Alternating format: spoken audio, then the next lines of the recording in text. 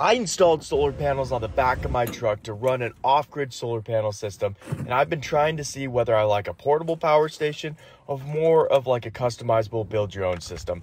Well, I'm tearing this thing apart again to do some more testing on it, but I'm getting closer to finding what I want for the perfect setup for this truck. Somebody commented on one of my videos and said, hey, mount the inverter and charge controller to the bottom of the shelf. And I thought that was an awesome idea, so I'm going to go ahead and do that. So I'm kind of rewiring these batteries, testing up using two of them in, a parallel or a series connection that I posted about in another video.